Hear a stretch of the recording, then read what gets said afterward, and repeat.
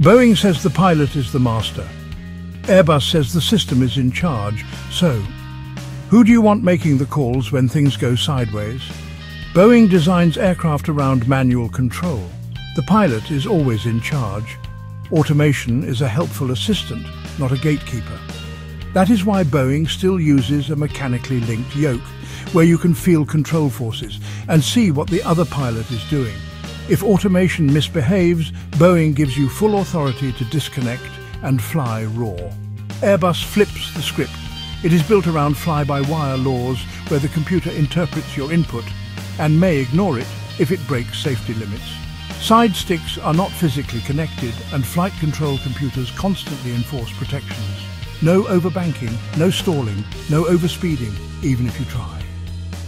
It is about system discipline, not human instinct. The difference is philosophical. Boeing trusts the trained human to override the system. Airbus trusts the system to override the human. One lets the pilot bend the rules in extreme situations. The other locks the doors to protect the aircraft, even from its crew. In most flights, you will never notice the difference. But in edge cases, multiple failures, loss of sensors, unreliable airspeed, the system logic matters. Airbus gives you a protected envelope with automated priority.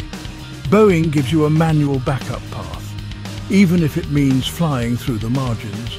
Both work until you hit the grey zone. So what is safer? A pilot who can break the rules to save the plane? Or a system that stops them from trying? Would you trust a human under pressure? Or a machine with no emotion?